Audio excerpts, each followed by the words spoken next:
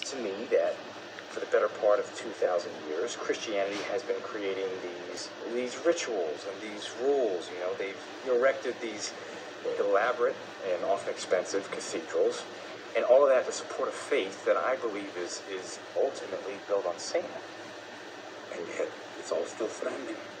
Yes, because people keep telling each other the same stories over and over again. Just because I write something down and I bury it in the dirt, that doesn't make it true. I think I'm beginning to see the crux of it is.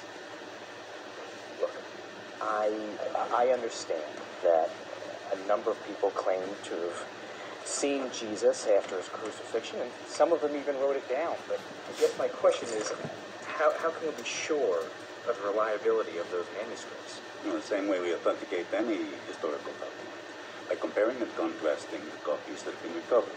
It's called textual criticism. The more copies we have, the better that we can cross-reference and figure out if what the original was saying is historically accurate. And the earlier they come from in history, the better. Take Homer's Iliad, for example.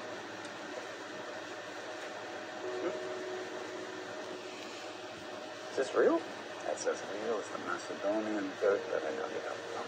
Well, Greece considered this their Bible for many centuries. Yes, they did. That is one of 1,565 copies in existence today. Now, the Iliad was originally composed 800 years before Christ. This Greek copy is dated at the 3rd century AD. So, 800.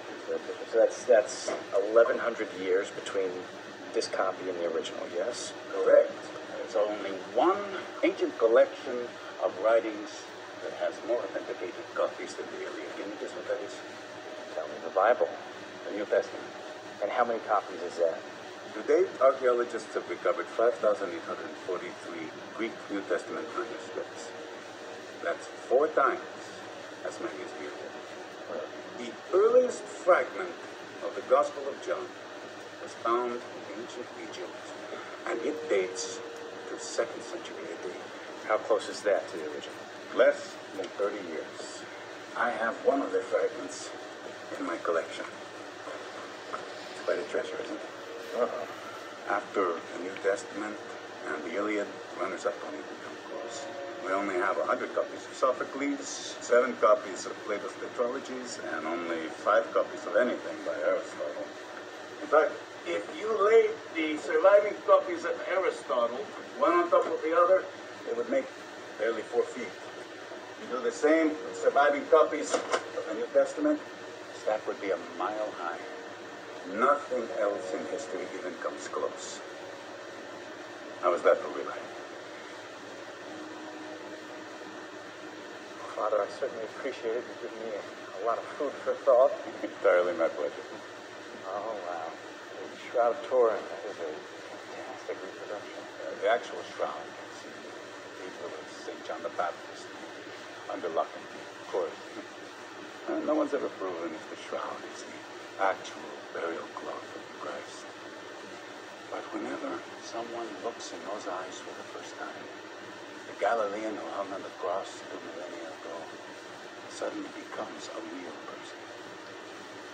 But why would he do it? Why allow himself to be killed? If he really is the Son of God, why not use his power to defend himself? The answer to that is what got me out of the dirt and into the church. It's really very simple.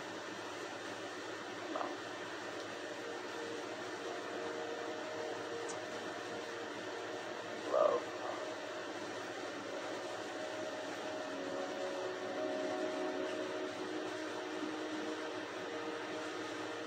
Carry on my wayward son.